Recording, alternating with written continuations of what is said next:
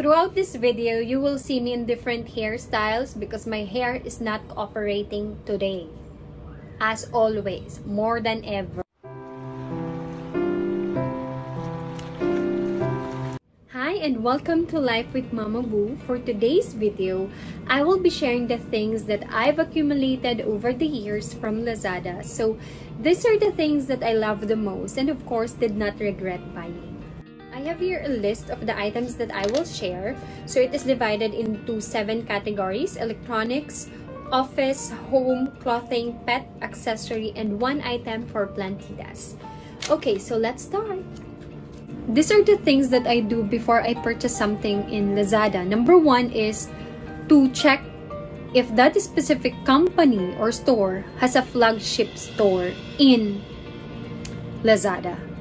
Because technically that is their official online store. So siguradong hindi fake at kalahating tubig yung shampoo na ipapurchase mo. Second, if walang flagship store, you can just check the item that has the most number of reviews. And don't just focus sa 5-star.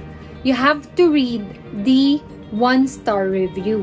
Bakit nabigyan siya ng 1 star? And also check the medias that are included in the reviews. Actually, different things that you can purchase in Lazada, from seeds, tables, even groceries. During ECQ, I purchased some of my groceries in Lazada, and it includes this one, and of course, this one. Lysol. I purchased 2 of these. And it's cheaper, I think. And also, Lazada feature some of the things that we don't know exist or need. The first item that I will feature under electronics will be my latest purchase, which is this tripod from Yunten. I already have a monopod which I overuse during travels. But since I'm vlogging na, I will be needing a tripod, and of course Yunten will offer the most sulit. I really love it because it's sturdy, affordable, and has a removable Bluetooth control that you can use to take pictures. And meron pa siyang feature na pwede mong i-zoom in or i-zoom out. And it's rechargeable. So, meron din siyang extension na ganito. Let's start from the top. As you can see, this is adjustable. This part is adjustable. Depende sa laki ng cellphone mo or camera mo. And like that. And you can just secure it dito. Meron din siyang ganito that you can move around. Ay, ganyan. Pwede mo siyang ikutin. Yan. And meron siyang lagayan ng control for the legs or height. All you have to do is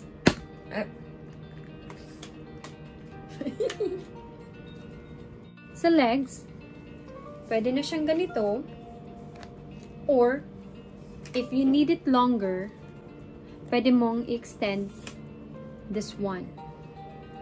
And ilalak mo na lang siya using this. And if this is not yet enough, pwede mo pang i-extend yung next. So see? So long. And ibalik mo na lang. I cannot think of any negative feature that this brand has. Kung siguro may ganito kakaliit. Next is another vlog item related, and it's this microphone from Boya. I used this during my voiceover in my previous vlog and video. And if you noticed, there were times na magkaiba yung boses ko because I have to delete some parts of the pre-recorded ones. And hindi ko ginamit to. And you can easily see the difference because minimize nito yung murmur nung pagsasalita mo. So all you have to do is to connect this to your phone and then sing! Ganyan lang. And may kasama siyang extension like this and mount in a bag. Next items are these power banks from Pining. I purchased this from their flagship store and this is 20,000 and this one is 10,000. This is for long travels and for those times na uuwi ng probinsya. And for this one naman is for those times that I will just be within the city, meeting friends in the mall, and ginagamit ko din siya sa bahay instead na nakasaksak lang yung phone ko sa outlet. If I need it, dito lang siya nakasaksak sa 10,000 mAh. Highly recommended, 10 over 10. Last item under electronic is this USB PowerPoint remote control. And meron na siyang laser here. And this is very convenient for me. And it's affordable. So very handy siya as compared to other brands na worth 2,000, 3,000. I'd rather purchase this one. See? Very helpful. For office and work from home related items, I purchased a table. As you can see, it's very chic, stylish, it's very affordable, and also not space consuming. I only have limited space here and I have to maximize visually and also literally. Aside from the table, I also purchased a swivel chair. This is the smallest one available in the market that I like and the most affordable. The only negative point about this product is that I receive a different armrest as featured in the website.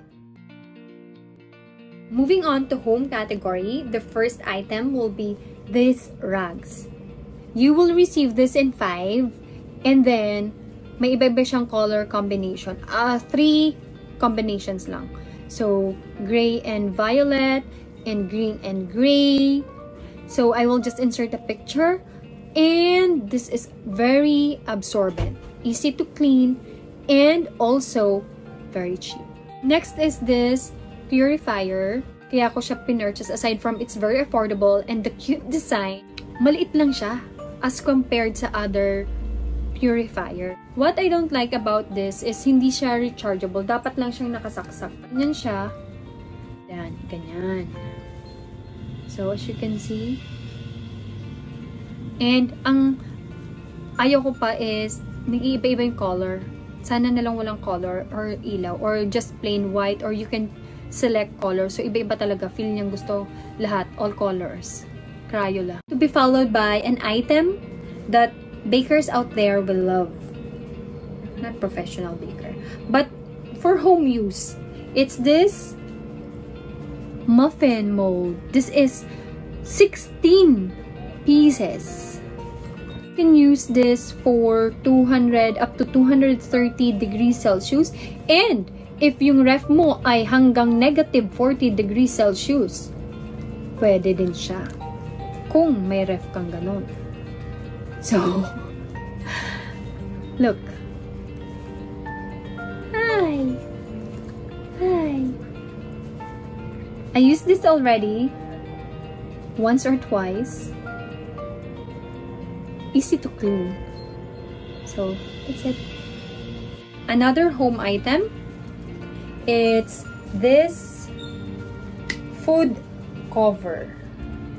Yan. Naghahanap ako ng food cover. May nakita ako online na napakagandang food cover. I'll insert a picture here from this IG, but it's not available and I'm sure it's very expensive, but I really like it. But this will do for now. So look, I like the color. It matches the theme of my place and clear lang siya dito. And meron pa siyang this one, lace. Very small lang yung kanyang design, which is good for single plate lang.